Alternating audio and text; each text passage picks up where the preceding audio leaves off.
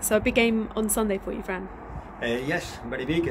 We really want to say goodbye to the year with a win, if we can, at home, in front of our crowd. We haven't won for many weeks, so we are looking forward to put things right.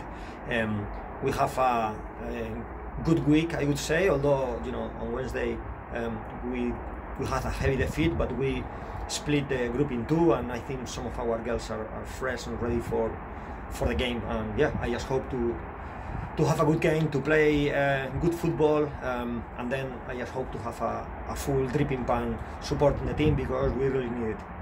Thank you. Good luck. Thank you.